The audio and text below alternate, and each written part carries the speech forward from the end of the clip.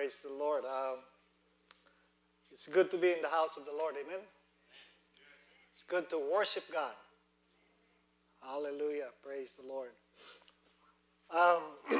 Let's pray first before we go to my message this morning. Lord, we are so grateful that in you we have joy. Lord, we thank you for the opportunity to serve you, to worship you. Because really, Lord, you have done so much for us. And you deserve our worship. You deserve our service. So, Father God, as we dig deep into your word now, I pray that your Holy Spirit will be the one who will speak to us. Bless every word that I speak, because my own words doesn't mean anything. But your words means everything, and it is life. So I pray, oh God, for an open ears to hear and a heart to receive your word. In Jesus' name, amen. Let me start with Romans chapter 12, verse 11. And this is Paul encouraging not only the Romans, but also the Christian of today. That's for us. He said, never be lacking in zeal, but keep your spiritual fervor serving the Lord. Those words says, keep your spiritual fervor. In other words, keep yourselves on fire, spiritually speaking. On fire, hot, not cold. Serving the Lord. So, I'm going to talk about today about serving the Lord. Is that serving the Lord is one of the ways that we can grow spiritually and keep our spiritual fervor. So, we're going to answer the question, what does serving the Lord means? And how does it causes spiritual growth? From the Old Testament all the way to the New Testament, you will find words that encourage, challenge, or admonish us to serve the Lord, just like one in Joshua chapter 24, verse 15. And this is a very familiar verse in Scripture. Joshua chapter 24, verse 15 says, but if serving the Lord seems undesirable to you, then choose for yourself this day whom you will serve, whether the gods your ancestors served beyond the Euphrates or the gods of the Amorites in whose land you are living. But for me and my house, we will serve the Lord. 1 Samuel chapter 12, verse 24. It says this, but be sure to fear the Lord and serve him faithfully and with all your heart. Consider what great things he has done for you. And then going to the New Testament, Romans chapter 12, verse 1. It says, therefore, I urge you, brothers and sisters, in view of God's mercy, to offer your bodies as a living sacrifice, holy and pleasing to God. This is your true and proper worship. So this and many more verses throughout the Bible, we can find that really it encourages us to serve the Lord. So today we're going to look at those verses and break them down and what it means to serve the Lord and why we should serve the Lord. But first of all, I'd like to clear the confusion about serving the Lord. Normally when people say, I am serving the Lord, or when you ask them, how's your spiritual life? Especially when you haven't seen that person for a while and you say hi to them and you ask them, how's your spiritual life? Most of the time, people will say, well, praise God, we are still serving the Lord. But what do we mean by that? What really people, what they really mean is that, most likely what they really mean is that when they say we are still serving the Lord, meaning they're saying that we are still going to church. Okay, we are still attending church. That's what really people mean when they say we are still serving the Lord. But what is the meaning of the word serve? Okay, because the truth is that when you come to church, when we show up to church, it doesn't necessarily mean that you are serving the Lord. You probably mean you come to worship. It probably means that you come to listen to the Word of God. But that doesn't necessarily mean that you are serving the Lord. Now, let's look at the meaning of the word serve in the Bible. In the Bible, you will find the word serve, whether it's in Hebrew or in Greek. It means the same thing. Okay? The Hebrew word is abad. And the Greek word, there are two words that are used in the scriptures when it says serving the Lord. The first one is diakonio, but from where we get the word deacons. The second one is duluo, which means, again, the same thing. Okay? These three words, whether it's in Hebrew or in Greek, it means the same thing. It means to work, to labor, or to become slave or servant to somebody. So, when we say again, I serve the Lord, it means it includes work, labor, or to become a slave. So if I ask you, with the meaning of these words, how many of us are serving the Lord? You do not have to raise your hands, okay? You don't have to raise your hands. Okay, again, given the meaning of the word, that means to work, to labor, that involves physical labor, or to become a slave, or to become a servant. So given the meaning of this word, I want you to think, are we really serving the Lord the way it is intended to be? Because again, so many times when people say, I am serving the Lord, they basically means that I go to church. That's not serving the Lord. Okay? Because again, serving the Lord or serve means to do labor, to work, to become somebody's servant or slave. So now let's go to why is it important to serve God? Okay, having that in mind, what it means to serve the Lord. Why is it important to serve God? Now, Joshua gave us two reasons. So let's go back to Joshua chapter 24. Again, in verse 15, Joshua challenged the people this. Choose you this day whom you will serve. As for me and my house, we will serve the Lord. This is Joshua's challenge to the Israelites during his farewell speech. Okay, first of all, he reminded, go to chapter 24, beginning with verse 2 and 3. Right?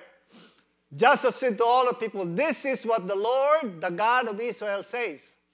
Long ago, your ancestors, including Terah, the father of Abraham, and Nahor, lived beyond the Euphrates River and worshiped other gods.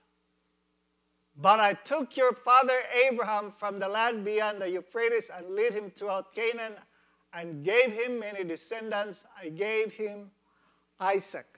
So first of all, when Joshua challenged the people of Israel to serve God, he reminded them of all the things that God had done for them, including going back all the way to Abraham. He said that God took Abraham out and called him out to become a nation. Now, what does that mean?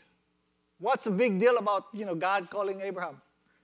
Here he reminded that Abraham served a different God. Okay? Abraham lived in a time or in a culture that was strongly influenced by the culture of the Tower of Babel. The Tower of Babel was a culture or a society that was living a life that was in rebellion to God. They make their own tower. They worship different gods. So meaning then is that Abraham and the people that lived together at the same time with him deserved a punishment or judgment from God. Just like the time, Genesis chapter 6, during the time of Noah. Okay? During the time of Noah, when God said, I am going to destroy the earth. So Abraham lived in a culture that was ungodly, served different kinds of God, that they deserved punishment. Abraham himself deserved punishment. But however, okay, God's grace found Abraham, and God's grace brought him out of that culture and gave him a new life, a new start. We are all the same. We are all in the same situation once upon a time together with Abraham. We were all sinners. We are still sinners. Every single one of the human or a person here on earth deserves punishment from God. But the grace of God brought us out and gave us a brand new life, a new start in life. So that's what Joshua is saying here.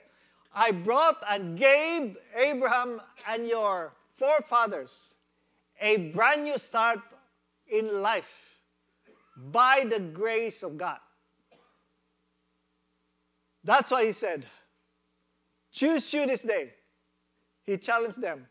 Choose you this day. Remember our forefathers Abraham, that it's the grace of God that brought him out.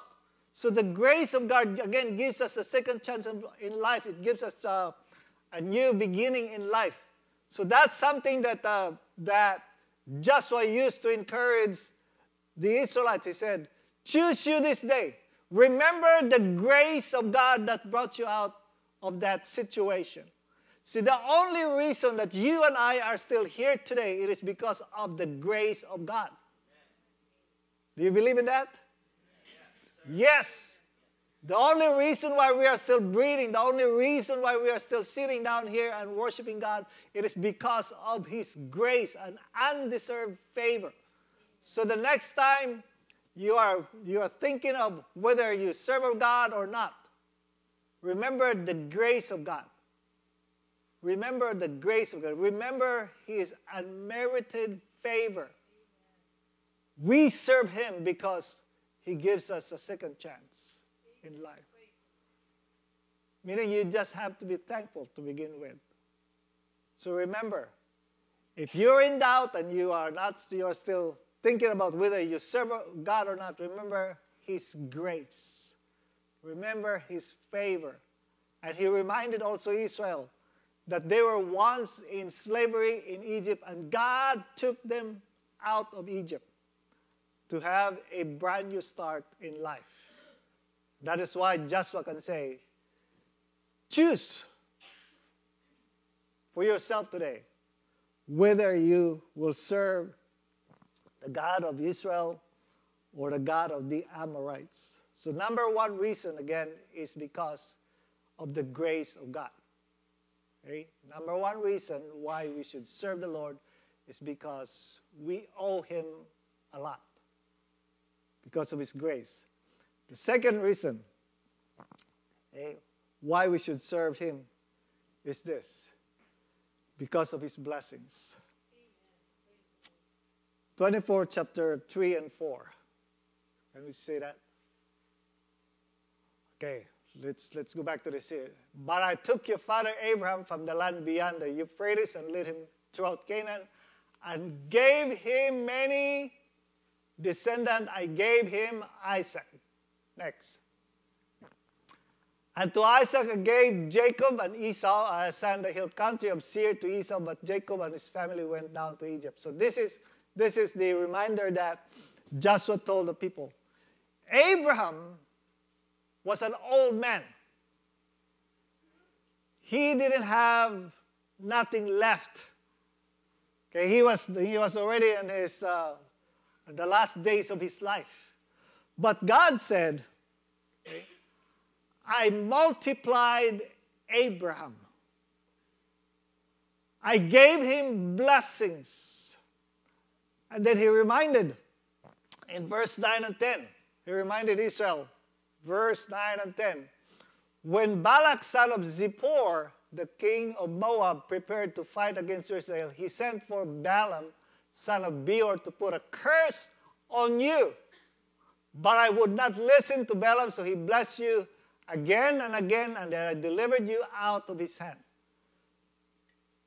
See, God is talking about here, or Joshua is reminding the people, that one of the reasons why we should serve God is because you have received blessings from Him. Not only that we receive grace and give us a second chance in life or a brand new start in life, He said, secondly, He said, He blessed us. Somebody was trying to put a curse on you, Balaam. But God said, I did not allow that to take place. I did not allow that to take place. See, we are all under a curse. See, when you are cursed, no matter what you do in life, it's not going to prosper. You're not going to receive blessings. But however, the Lord Jesus took that curse away from you. The Lord Jesus took that curse away from us because God said, as Joshua reminded the Israelites, I took the curse away from you and bless you instead. So, again, second reason why we should serve the Lord is that because we are receiving blessings from Him. Amen. His blessings is just so abundant. What scares me sometimes is that when we need something from the Lord, man, we text everybody, right? If you're in trouble, if you need something from the Lord, you text everybody and your phone lights up like, pray for me. Okay, I need this. Pray for me, I'm sick. But the moment we receive the blessing, the moment the prayer is answered, we forget God. That scares me to death. Okay? Because we quickly forget God. We treat Him like a soda machine. When we need something we go there and just push the button and then we walk away. That is not serving the Lord. Samuel said this, be sure to fear the Lord and serve Him faithfully with all your heart. Consider what great things He has done for you. Consider what great things He has done for you. Serve Him faithfully. So whenever we receive blessings from the Lord, remember that we need to serve Him faithfully because of all the blessings that He received. If there are any people in this entire world that should be serving the Lord faithfully, that should be us here in America. That's right. Amen. Amen? But yet, with all the blessings that we have here, we complain. No Wi-Fi, slow. Right? No Wi-Fi is very slow, We complain so much here in America. It's too cold. There's a Bible study. It's too far. Again, if there's any people in this entire world that should be serving the Lord faithfully, based on the blessings that we receive, that should be us here. It's sad to say it's the opposite. The people that does not have so much are the one faithfully serving the Lord. Amen. That's a sad story.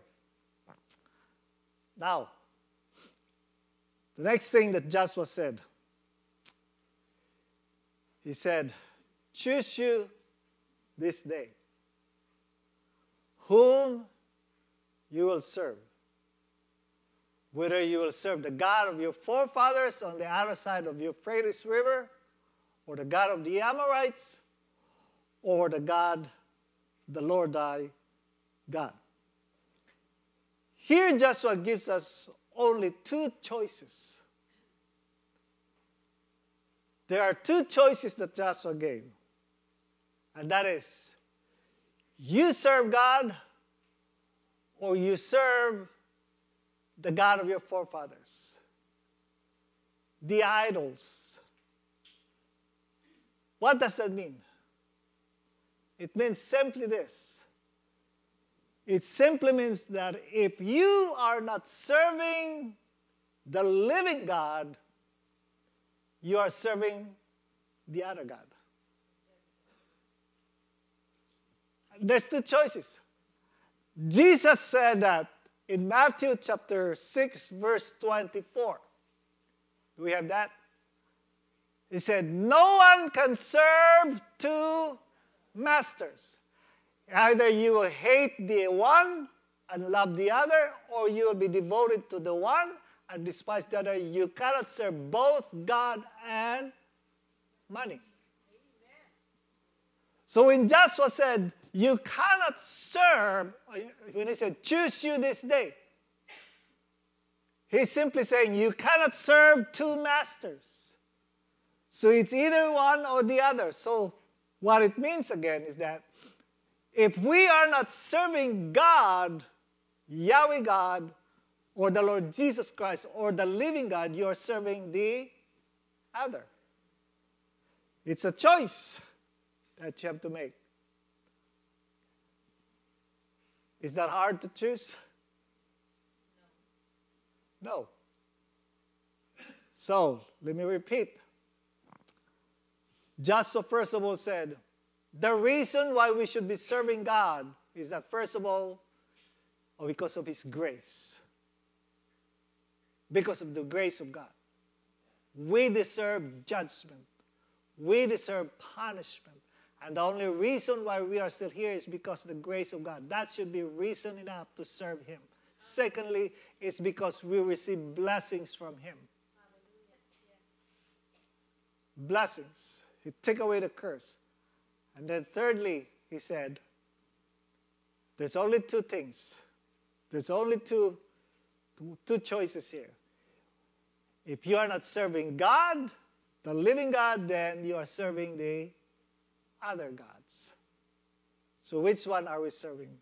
Is the question that we need to ask. The fourth one is found in Romans chapter 12, verse 1, if we can put that back. Romans chapter 12, verse 1. Therefore, he said, I urge you, brothers and sisters, in view of God's mercy, to offer your bodies as a living sacrifice. That's work. Okay? Service. Holy and pleasing to God. This is your true and proper worship. You know what our definition of worship nowadays? It's worship time. What is our definition of worship? We stand up and we sing, right? And we raise our hands and and we praise God. Yes, that is a form of worship. But according to Paul in Romans chapter 12, verse 1, It is when we serve God. It is not when we dance around. It is not when we jump around. It is not when we sing. It is not when we raise our hands. Yes, it is a form of worship, but the true worship, according to Paul, is serving God. When we serve God faithfully, when we offer our bodies as a living sacrifice, this is the true and proper worship. See? You want to worship the Lord? We want to worship God. It is more than just singing. Okay, I'm not saying that, when we come to worship the Lord and we have a good music and we have good team here worshiping, I'm not saying that we're not worshiping God. It is a form of worship. But the deeper kind of worship that God is really looking is that when we serve Him faithfully. Don't get mad at me. I'm just reading the Word of God. Okay? It says, this is your true and proper worship. Now going back a little bit to Joshua chapter 24, verse 15. Joshua said, choose you this day whom you will serve. It is a decision that you have to make. Sometimes we say that, well, I just wait for God to guide me. I'll wait for the Lord to tell me what to do with my life.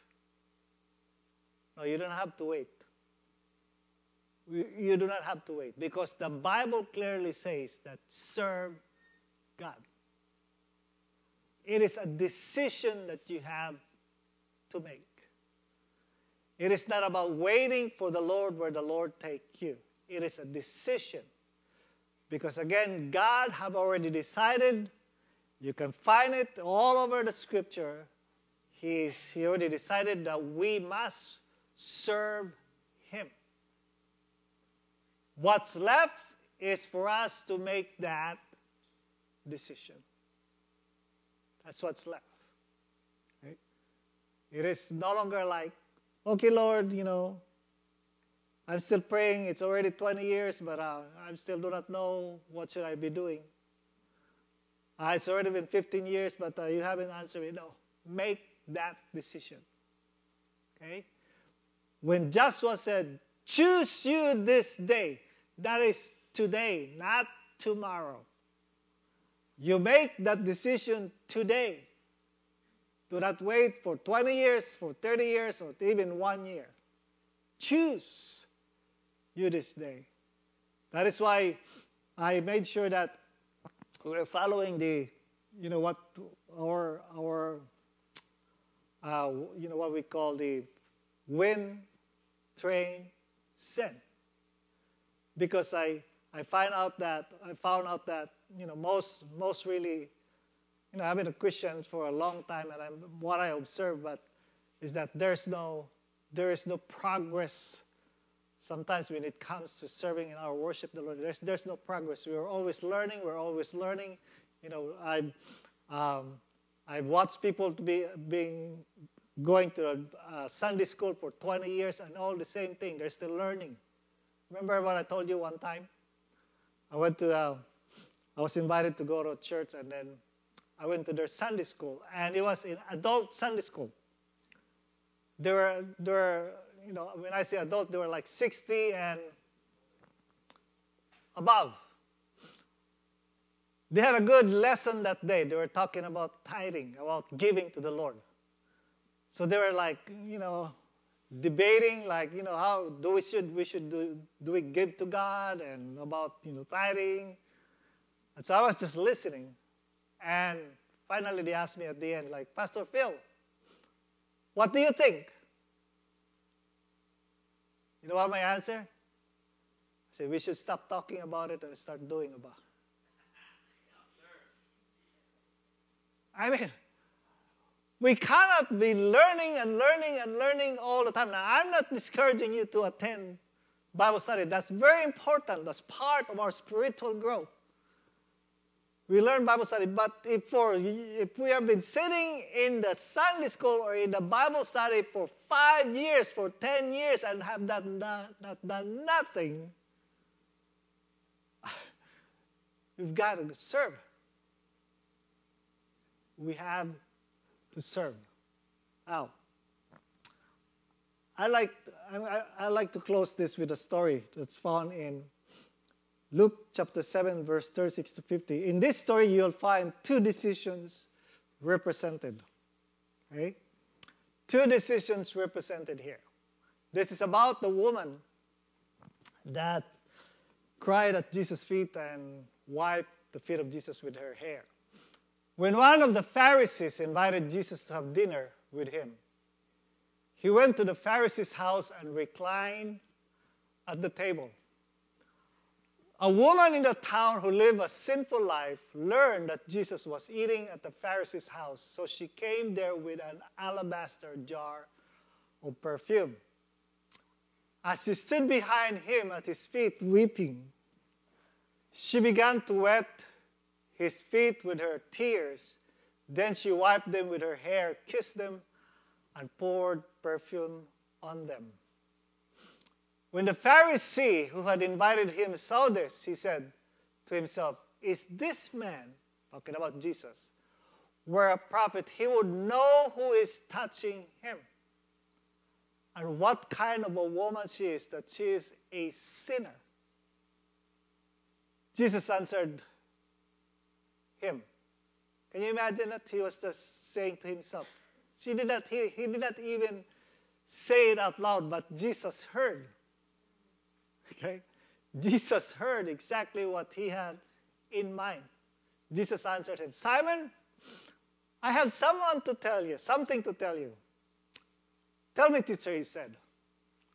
"Two people owed money to a certain moneylender. One owed him 500 denarii and the other 50. Neither of them had the money to pay him back. So he forgave the debts of both. Now which of them will love him more?" Simon replied, "I suppose the one who had the bigger debt. Forgiven." "You have judged correctly," Jesus said. Then he turned toward the woman and said to Simon, "Do you see this woman? I came into your house. You did not give me any water for my feet, but she wet my feet with her tears and wiped them with her hair. You did not give me a kiss, but this woman from the time I entered has not stopped kissing my feet. You did not put oil on my head, but she has poured perfume on my feet. Therefore, I tell you, her many sins have been forgiven as her great love has shown. But whoever has been forgiven little loves little." Now, in this story here, you will find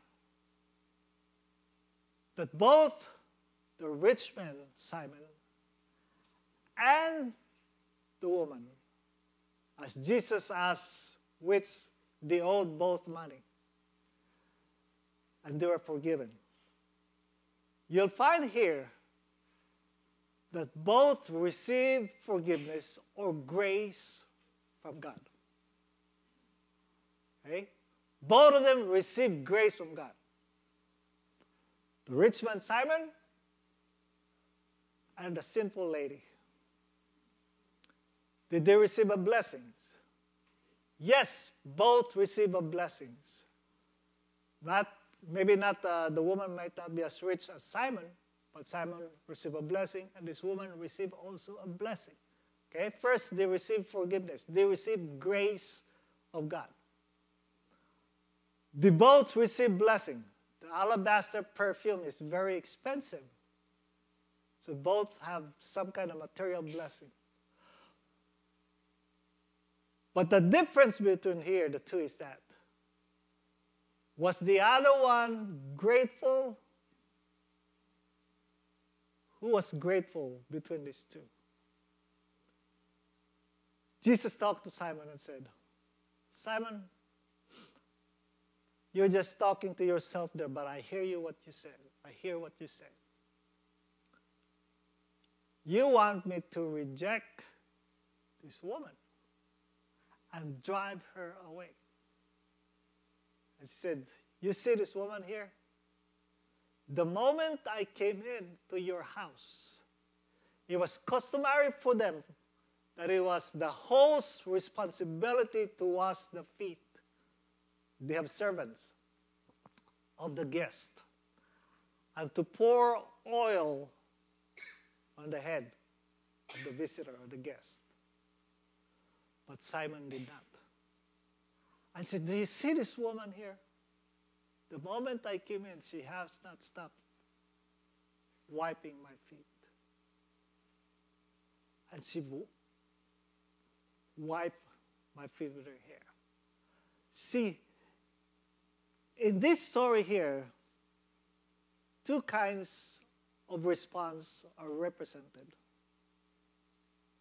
The woman who received grace and blessing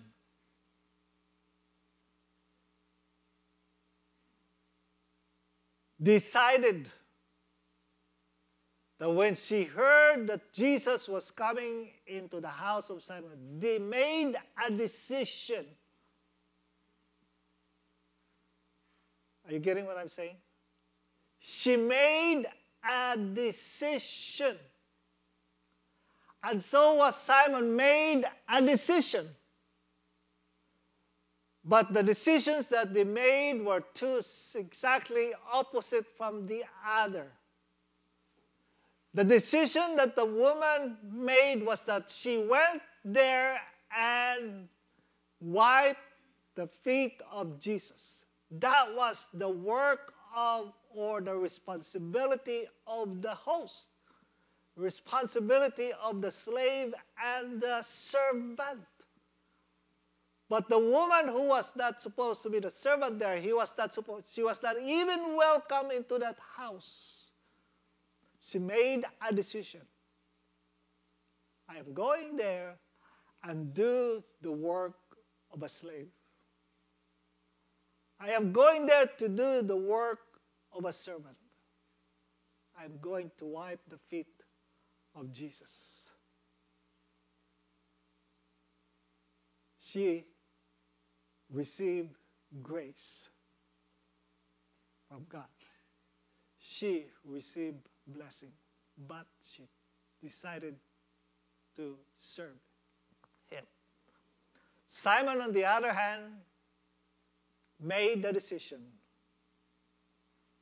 I am going to invite Jesus, but never for a moment occurred in his heart that he was going to serve him. He was like a leader, a Pharisee. He was like inviting Jesus because of his popularity, and he wanted to take picture with Jesus. They just want to be identified with Jesus. Sometimes we have that attitude. We want to be identified with Jesus, but we don't want to serve him. We just want to take picture with him. It's like us, when every time we go to the Philippines, we take picture with Duterte's cut out cardboard. So everybody will, when they take picture, they will always go like this, right? But that doesn't mean that you are serving the Lord. The question again today before us is, choose you this day who you will serve. It's a decision that you and I have to make. Because we have already received His grace, we have already received His blessings, and it is the proper way of worship.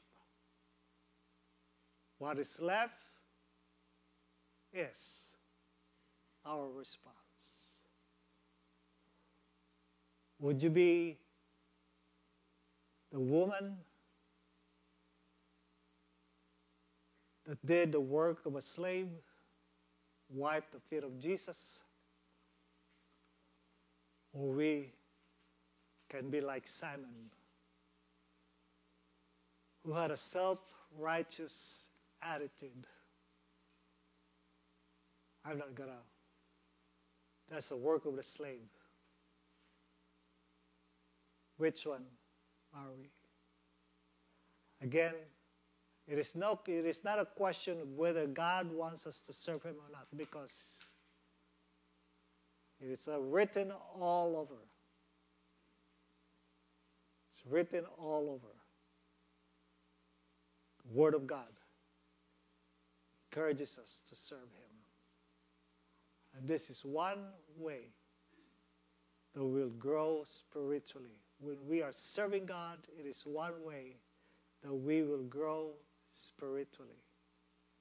That is why you will see people that are serving God, they're on fire. That's what Paul says in Romans chapter 12, verse 11. Serving the Lord, keep your spiritual fervor. If we want to be on fire for God, then serve the Lord. Let's pray. Hallelujah. Lord, there is only one thing left when it comes to serving you. And that is, we have to make that decision. It is written all over your word that serving you is a must. That serving you is the true kind of worship. Lord, to serve you is an act of thanksgiving. Thanksgiving to what you have done for us. Serving you, Lord, means we are thankful that you have saved us from judgment because of your grace. Not only because of your grace, O Lord, because also of your blessing. Your blessing comes in multiplication, not addition. We receive so much blessing from you, Lord. There is no reason. There is no single reason why we should not serve you. And so I pray, oh God, that today give us a heart of a servant, a heart that doesn't hesitate to serve you, get down on our knees to wipe your feet. Lord, I pray that we will not have the heart of Simon. He just invited Jesus because he wants to be identified with him.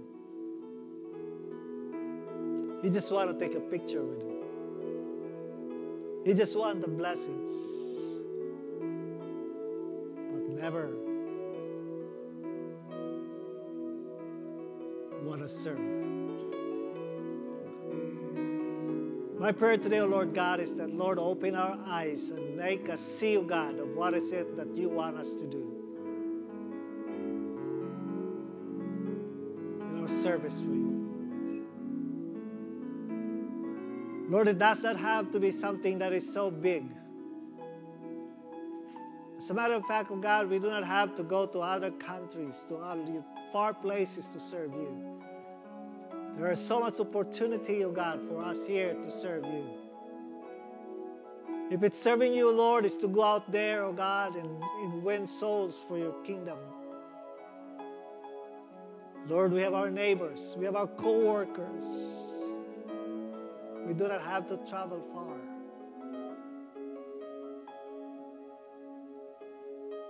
Lord, it does not have to be something that is so big. Lord, we can serve you even in small things. Help us to see, oh Lord, what it is, oh God, that you want us to do. Because, oh God, you're looking for people with a heart of a servant, willing to serve without hesitation. Give us that heart and open our eyes to see. Shall we all stand as the worship team leads us in worship?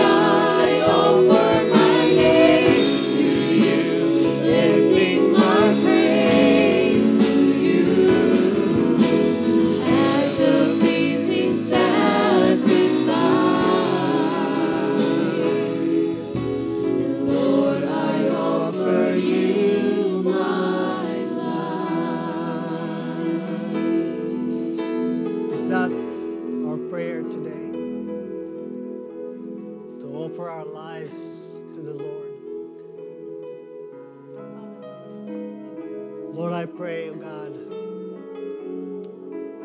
we're not just going to sing that song. We offer our lives to you. But truly, oh God, we pray that we will really offer our lives unto you as a living sacrifice,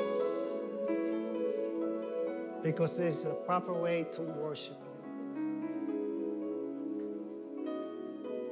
Lord, if there's any hesitation, God, in serving you, help us to see, oh God. But Lord, you said the way to be great is to serve.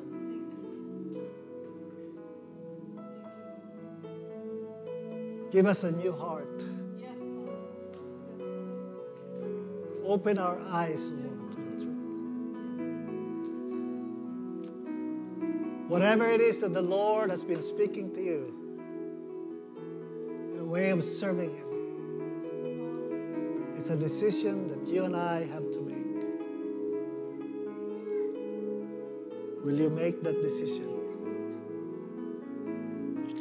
And according to Joshua, he said, choose you today whom you will serve. Today is the day of decision. And that's between you and the Lord. You have already experienced His grace. We have already experienced His blessings.